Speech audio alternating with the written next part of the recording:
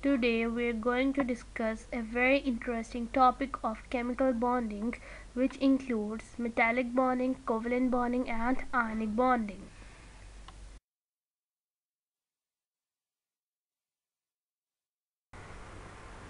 Basically, there are three major types of bonding. Number 1, ionic bonding, which involves the transfer of valence electrons and it forms ionic compounds. Number 2, metallic bonding, and number 3, covalent bonding, which involves the sharing of electrons and it forms molecules. Octet and duplet rules are very important rules in chemistry. The tendency of atoms to acquire 8 electronic configuration in their valence shell when bonding is called octet rule. The tendency of some atoms to acquire 2 electronic configuration in their valence shell when bonding is known as duplet rule.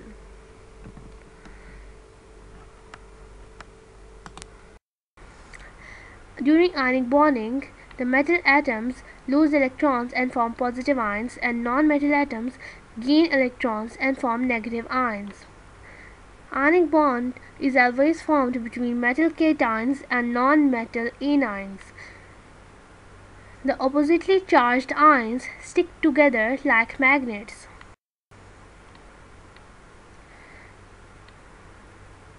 Metallic bonding is always formed between two metals, pure metals, for example solid gold, silver, lead, etc.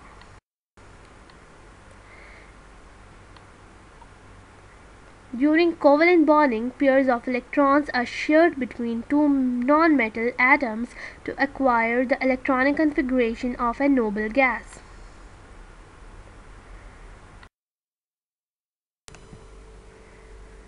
Atoms combine to form various types of substances, but what holds them together? Fundamentally, some forces of attraction hold atoms together in substances. These forces are called chemical bonds. Basically, the forces of attraction that lead to chemical bonding between atoms are electrical in nature. Electronic structure of an atom helps us to understand how atoms are held together to form substances. Atoms other than noble gases have a tendency to react with other elements. These elements are very reactive because they tend to gain stability by losing or gaining electrons. When atoms gain or lose electron, they acquire the electronic configuration of next noble gas element. Atoms can also acquire the configuration of next noble gas element by sharing electrons. So now we will discuss about the three major types of chemical bonds. The first one is known as an ionic bond, which involves the donation of electrons from a metal atom to a non-metal atom. For example, in the below example, in NaCl, an electron is transferred from sodium atom to a chlorine atom and an ionic bond is formed due to the electrostatic attraction between sodium ion and chlorine ion. Sodium will lose the electron and will become positively charged, and chlorine will gain the electron and become negatively charged, and as a result there will be an attraction established between sodium and chlorine, and this attraction is termed as an ionic bond. During covalent bond formation, two non-metal atoms will share electrons to complete their octet and duplets. For example, oxygen atom will share electron to complete its octet in order to complete 8 electrons, and hydrogen will share 1 electron and in order to complete its duplet. Whereas in metallic bonding, electrons are like a sea of electrons is present and they move freely between metal atoms. There are positively charged metal atoms are present, and electrons are like a sea of electron is present, for example Fe. Covalent bonding is formed between water molecules, and ionic bonding is formed in NaCl, sodium chloride.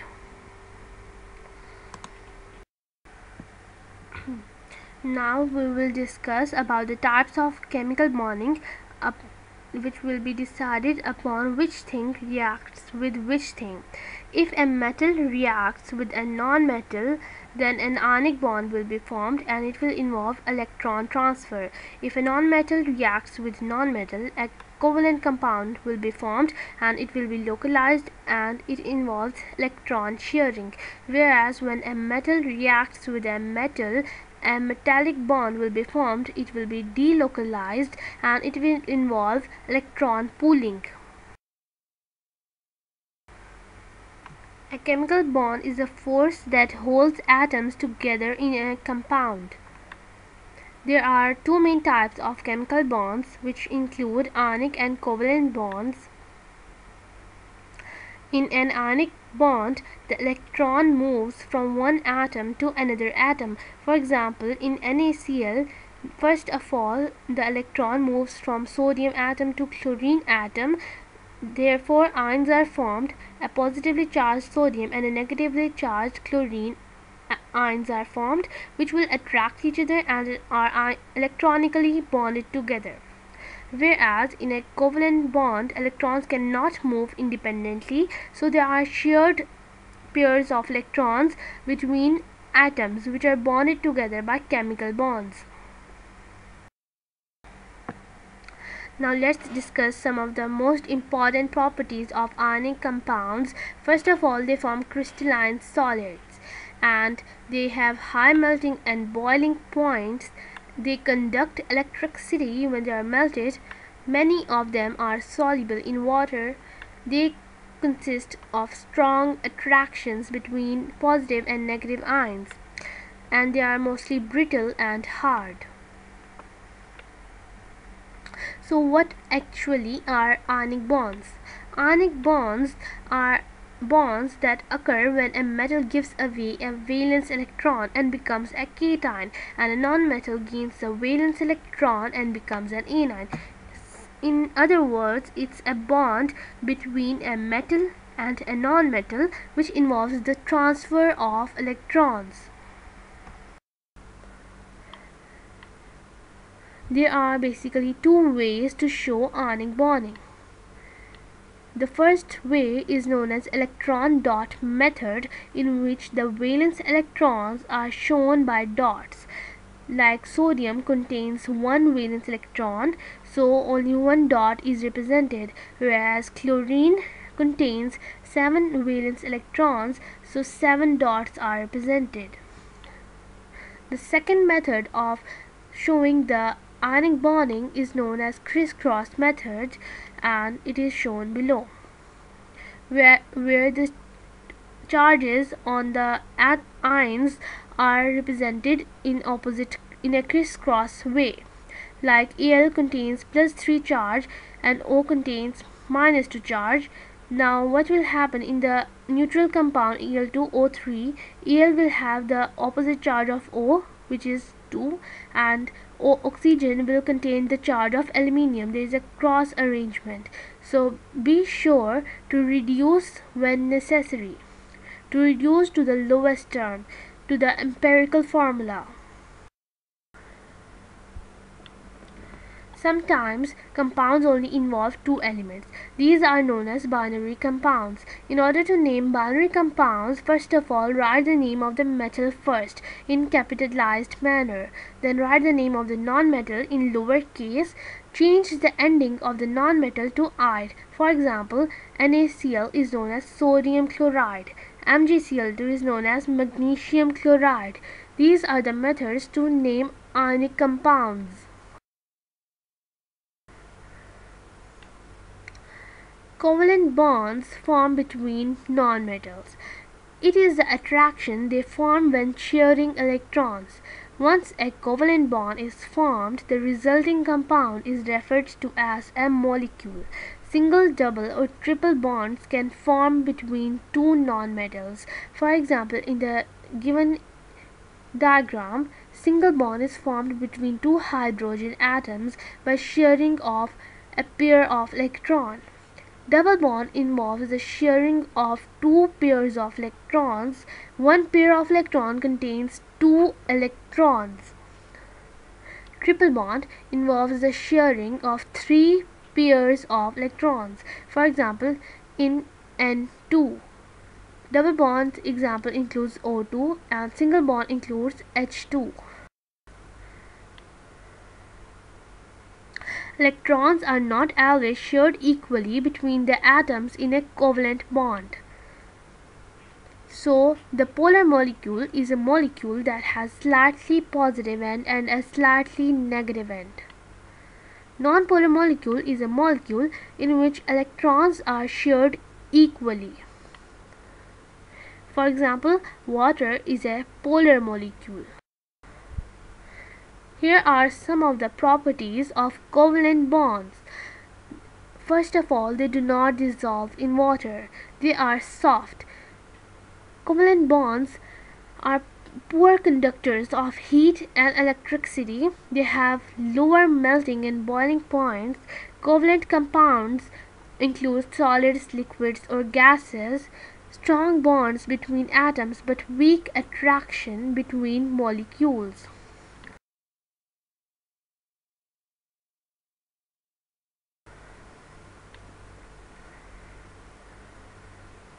In order to draw covalent bonds, first of all, place the element that is least represented in the middle and radiate all other elements around the central atom. For example, in HF, F is the central atom. In H2O, O is the central atom. NH3, N is the central atom. And in CH4, C is the central atom.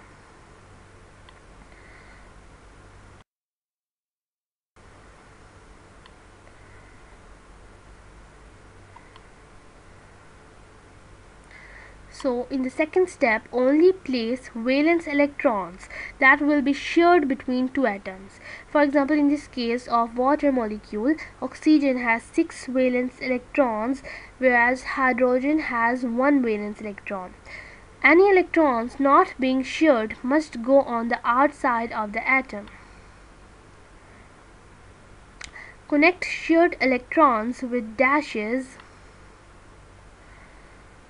Covalent bonds do not reduce, like we do not reduce the formula of covalent bonds, whereas in ionic bonds the formulae do reduce. For example, in the above figure we can see that the shared electrons are shown with dashes. For example, in hydrogen and fluorine, one pair of electron is shared and it is denoted by a dash, and in H2O the oxygen molecule shares bonds with one hydrogen and one hydrogen. Two hydrogen molecules are shared to make water molecule neutral. Sometimes multiple bonds must be formed. For example, double bond, which exists between two oxygen atoms to form an oxygen gas. During double bond formation, atoms share two electron pairs. One electron pair contains 2 electrons, whereas 2 electron pairs contain 4 electrons. Triple bond involves atoms that share 3 pairs of electrons. One pair of electron contains 2 electrons, so 3 pair of electron contains 6 electrons. For example, in nitrogen molecule, N2 molecule, 3 bonds are formed by the sharing of 3 electron pairs, whereas in oxygen molecule, O2 molecule, 2 electron pairs are involved and they form O2 molecule.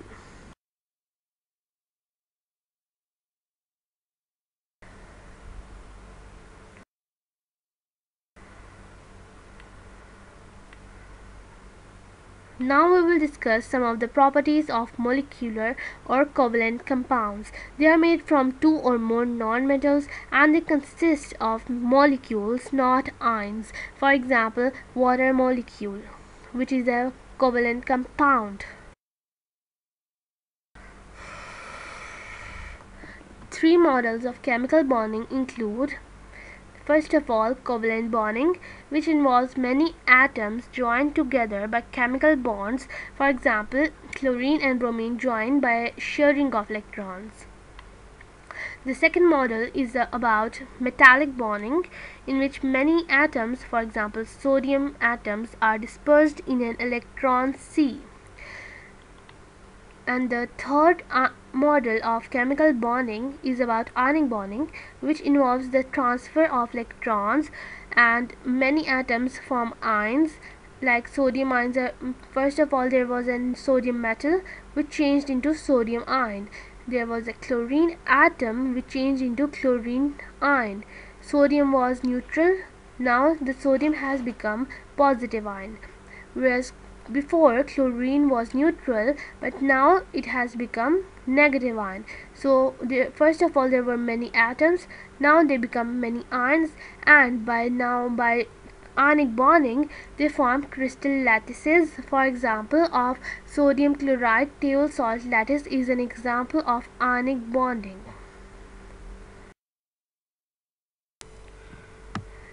In ionic bonding, anions and cations have opposite charges. They attract one another by electrostatic forces. Compounds that consist of ions joined by electrostatic forces are known as ionic compounds. The total positive charge of cations must be equal to the negative charge of anions. This is because ionic compounds as a whole are electrically neutral.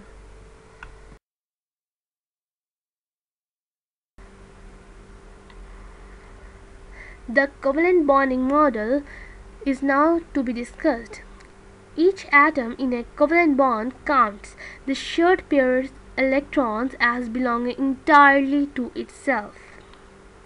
An electron pair is that part of an atom's valence shell but not involved in bonding is called as a lone pair or unshared pair. The lone pair or unshared pair of electron is not involved in bonding. A lone pair includes two electrons. It is a pair of electrons. Now, bond order is the number of electron pairs which are being shared between any two bonded atoms. Any molecule having a bond order of 1 contains a single bond, for example H2. Double bonds has a bond order of 2 and triple bond has a bond order of 3. Single bond order of 1, for example H2. For example CH2, double bond CH2 has a bond order of 2 and N2 gas has a bond order of 3 because nitrogen molecules are joined by 3 covalent bonds. Unlike ionic bonds which transferred electrons, covalent bonds share electrons. Here we can see that sodium atom loses electron and becomes a positive ion, whereas chlorine atom gains the electron and becomes negatively charged. Now, due to electrostatic attraction between positively charged sodium and negatively charged chlorine, the opposites attract, and due to electrostatic attraction an ionic bond is formed between sodium and chlorine. Now the opposites will attract and a neutral sodium chloride molecule will be formed. Whereas in covalent bonding, it involves the sharing of electrons between two atoms. The atoms are shared and both complete their octet.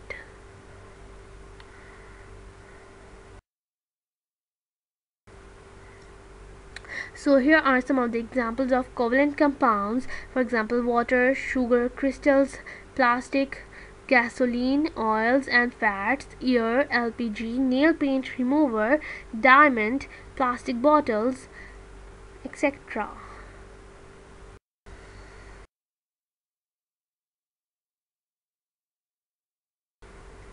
During covalent bonds, electrons are shared between two atoms. Each covalent bond between atoms involves two electrons. So if atoms are similar in negativity, then the electrons will be shared. So if we discuss the example below, C2F4, Here the electrons, two electron pairs are shared, so it is a double bond. Covalent bonds involve the sharing of electrons.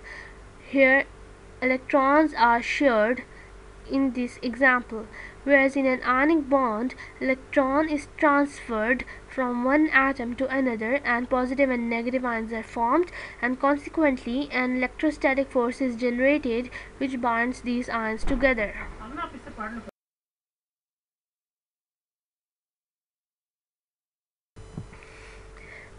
So how can we represent covalent bonds? So there are basically two ways to represent the formation of a covalent bond. First of all, we can represent the covalent bond formation between two atoms using electron dot and electron cross symbols for the atoms and the resulting molecule, which you can see in this diagram of water molecule, in which the electrons of oxygen atom are shown by dot and the electrons of hydrogen atom are shown by crosses. Also, we can represent the formation of a covalent bond by dash. As in the diagram of water molecule, in the right side, the shared pair of electron is represented by dash in the molecule. As we have already discussed that the valence electrons are represented by dots. Just to understand sharing of electrons, we represent valence electrons in one atom by dots and in the other atom by crosses. However, remember that all electrons are identical and cannot be differentiated. So here are some important terminologies: that a covalent bond is formed by mutual sharing of electrons between two atoms. Pair of electrons which are not shared between atoms are known as unshared pairs or lone pairs. Covalent bond that is formed by the sharing of one electron pair is known as a single covalent bond, whereas a double covalent bond is the bond that is formed by sharing of two electron pairs. Triple covalent bonds are the bonds that involve three shared pairs of electrons. So now let's discuss the electron cross and dot structures for simple covalent molecules containing single covalent bonds. For example, in case of H2O water molecule, each oxygen atom has 6 valence electrons and each hydrogen atom has 1 valence electron. So oxygen atom now needs 2 electrons to complete octet. Each hydrogen needs 1 electron to complete duplet. Oxygen is a central atom and will form 2 single bonds with hydrogen atom. Now you have to arrange hydrogen atoms around oxygen because oxygen is a central atom, and connect them by a pair of electrons, 1 dot and 1 cross. So here is a diagram of water molecule where oxygen is a central atom. The electrons of oxygen are shown by crosses, whereas the electrons of hydrogen atom are shown by dots. And this is the Lewis structure of water molecule where the covalent bonds are shown by dashes. Now if we are say to draw electron cross and dot structures for the following molecule of CO2, which is a component of air and is responsible for greenhouse effect.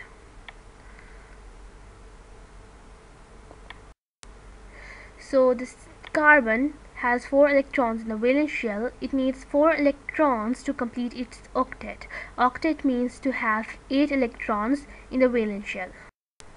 So each oxygen atom has 6 electrons and needs 2 electrons to have an octet. Carbon will be the central atom and you have to arrange oxygen atoms around it. Since carbon needs 4 electrons and there are only 2 oxygen atoms, so it will share its 2 electrons with each oxygen atom. So the electrons, valence electrons of carbon are shown by dots and the valence electron of oxygen atoms are shown by crosses. There are 2 oxygen atoms and carbon is a central atom. In the right side we can see the Lewis structure of carbon dioxide where the covalent bonds are shown by dashes. Here is a very accurate definition of a covalent bond. A covalent bond is a bond which is formed by mutual sharing of electrons between two atoms.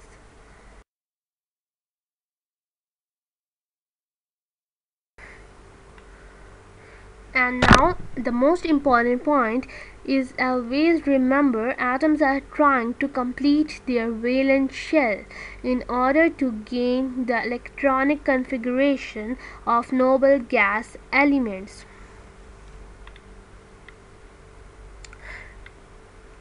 The number of electrons the atom needs is the total number of bonds they can make.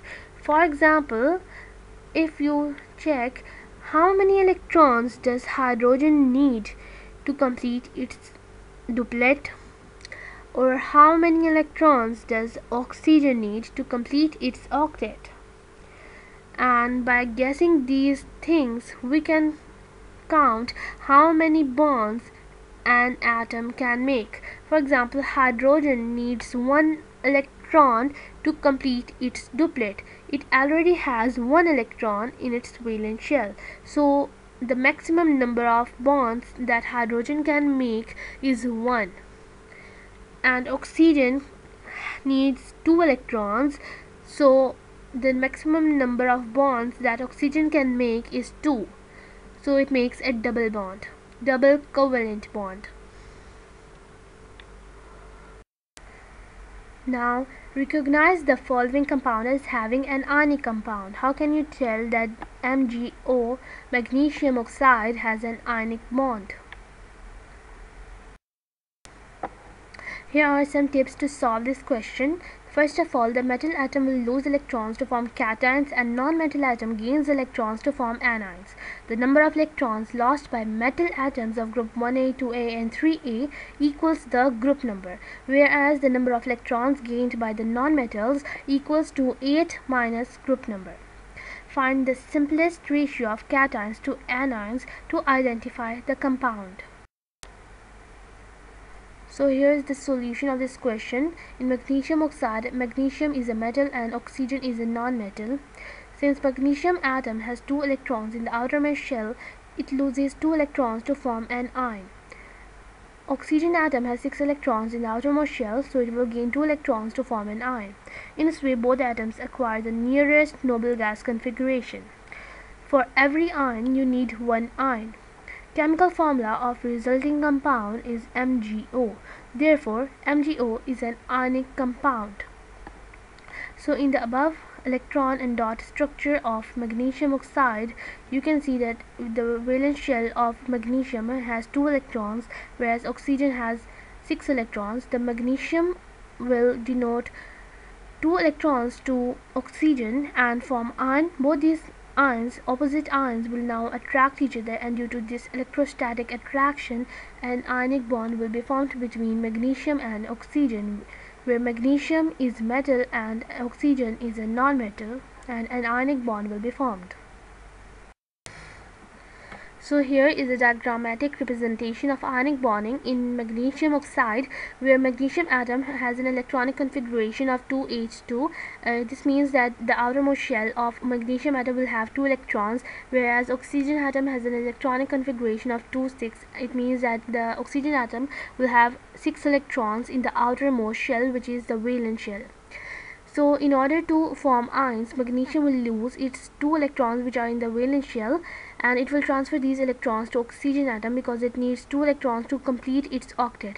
After losing 2 electrons, magnesium will become +2 ion because it has lost 2 electrons. Because electrons are negatively charged, when 2 negative charges are removed, magnesium will gain a +2 charge, and oxygen will gain, because oxygen has gained 2 electrons, it will form a negative ion, and oxygen will gain -2 charge because it has gained 2 negative ions which are electrons. And so strong electrostatic forces of attraction will exist between ions of opposite charges to form an ionic bond. Magnesium has +2 charge and oxygen has -2 charge. These opposite charges will form electrostatic forces which are known as ionic bond. Magnesium +2 ion and oxygen -2 ions are formed. These will gain stable gas configuration of neon, which is a noble gas, and stable full outer shells of electrons will be formed, and due to these bonding there will be an ionic bond formed between these opposite charges, which is known as an ionic bond. Ionic bond will be formed between magnesium and oxygen due to electrostatic attraction of opposite charges, which are Mg+2 and oxygen -2. Now let's quickly recap the summary what we have learned today. First of all, an octet is a set of 8. In order to gain stability, atoms tend to gain electronic configuration of nearest noble gas. The tendency of atoms to acquire 8 electronic configuration in their valence shell when bonding is called octet rule.